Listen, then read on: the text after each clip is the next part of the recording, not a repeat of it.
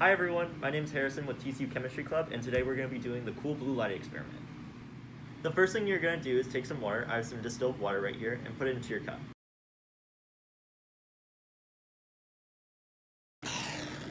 Okay, and then the next thing you're going to do is take equal parts of your luminol and your perborate solution, and then add some copper sulfate crystals, okay? After you add your perborate and luminol mixtures into your water, you're going to add your copper sulfate crystals and observe the reaction after you stir.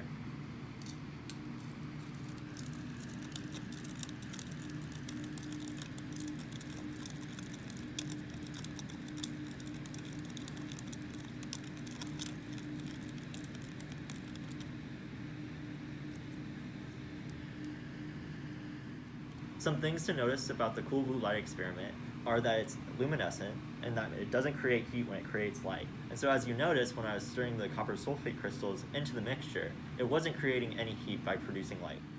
This has been the cool blue light experiment with TCU Chemistry Club. Go Frogs!